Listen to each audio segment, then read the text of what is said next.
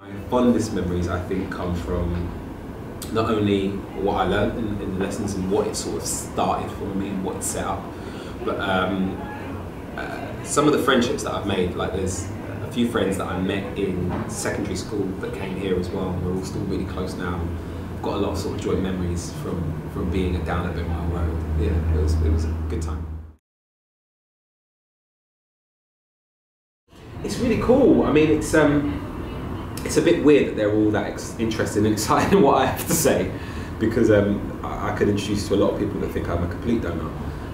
But it is nice to have people interested in my story and my journey, and it's just really nice to be able to talk about what you've learned along the way, because I kind of sometimes I take for granted the things that I picked up in what is now a 23-year career. It's a long time I've been doing what I've been doing, and it's really nice to be able to share that, and if it can help anyone, brilliant. I'm more than happy to, which is why I really love to do this again, because if it can help, just talking about what I've learned, and that's a great thing.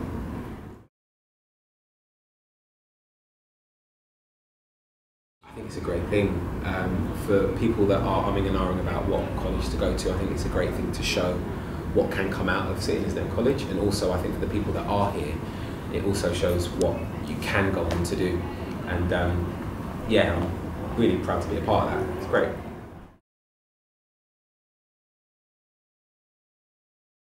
Yeah, I'm going to try and twist the arm of everyone that I know that has gone on to do stuff. I mentioned actually Walter's, Sway is a friend of mine who used to come to this college as well, a musician.